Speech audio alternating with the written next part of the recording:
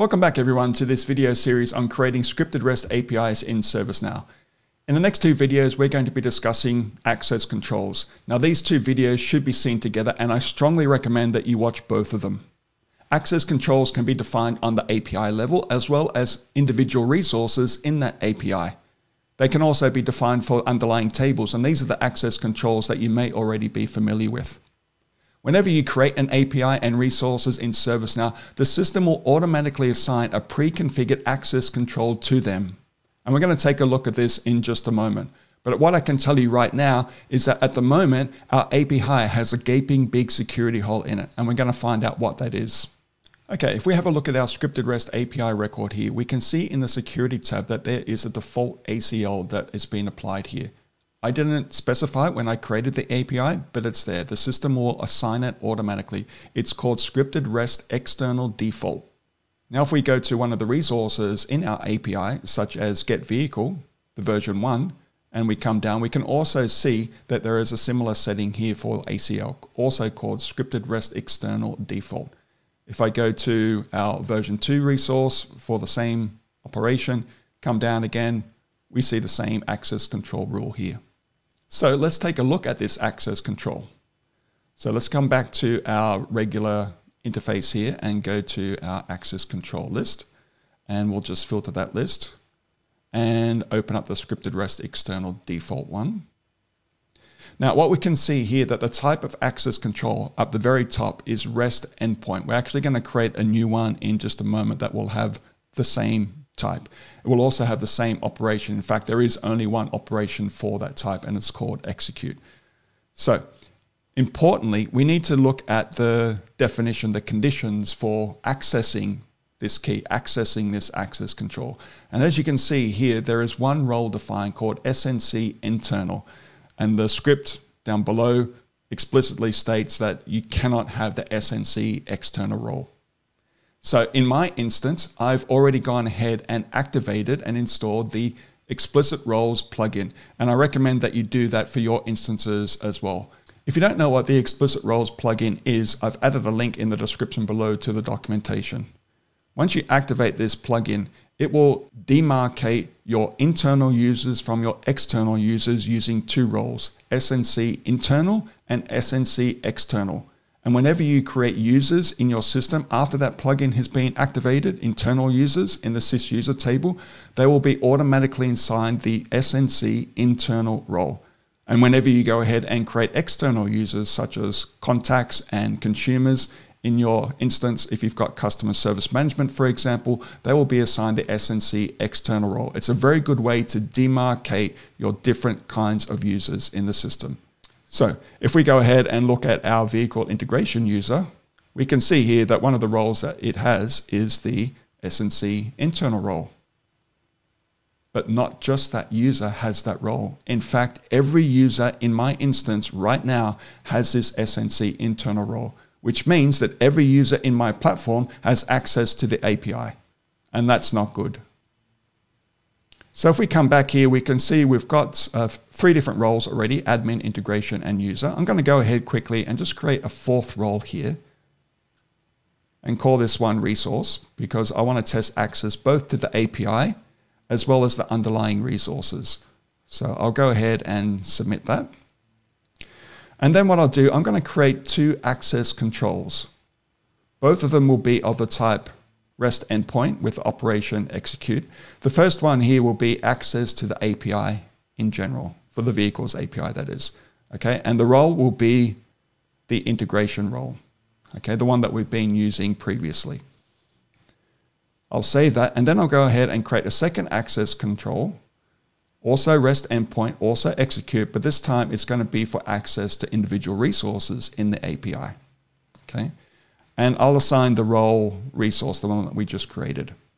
Okay, so now we've got two roles, integration and resource, associated with two access controls, also called API and resource. Okay, the next thing I'm going to do is come back to my REST API record here and remove the scripted REST external default access control and add the new one that we just created, scripted REST vehicles API. So in other words, to access this API, you will need to pass that access control rule. and I will go ahead and save that. I'll also come to the version 2 of our API for the get vehicle resource here, and I'll do the same thing here, except I'm going to replace scripted REST external default with the scripted REST vehicles resource. Okay. All right, and we'll save that one too. Okay, now I'm going to come down and remove the roles associated with my integration user.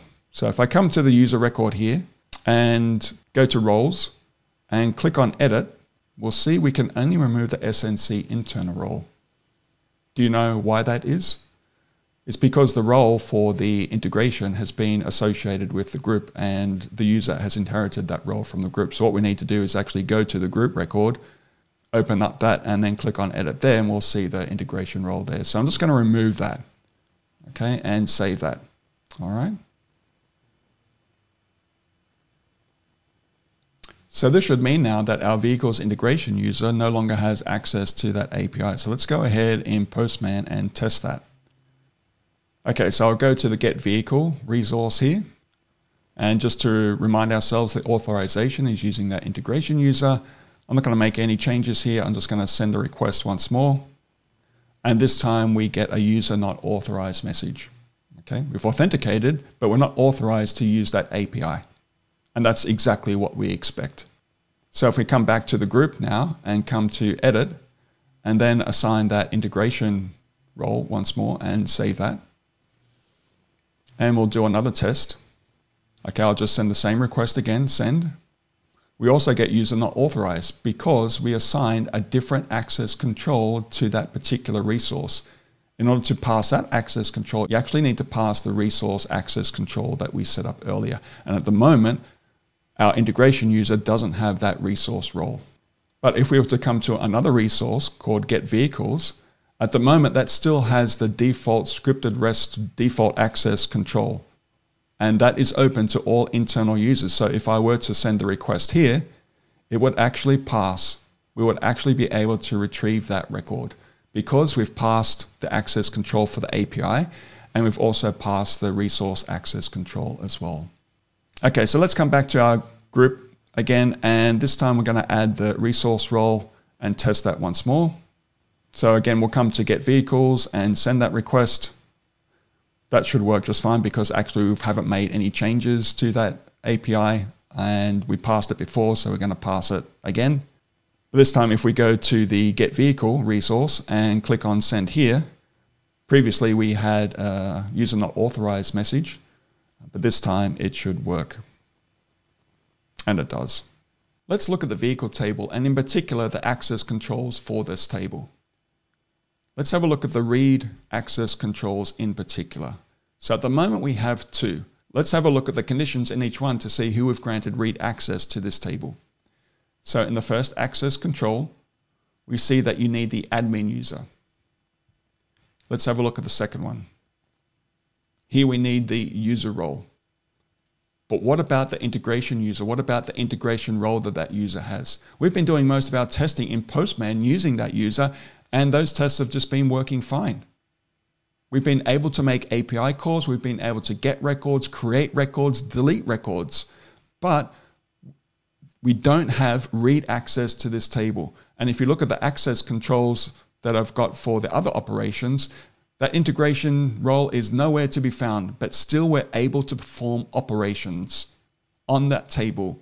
Now, we've just explicitly opened up or restricted access to the API for that integration role and the integration user. So that user is able to make API calls, but that user does not have the permission here to access a table in any way, shape, or form, except, of course, through our API. And that is the big security gap that we have right now in our API. And that's what we need to urgently fix. And stick around for the next video because we'll do exactly that.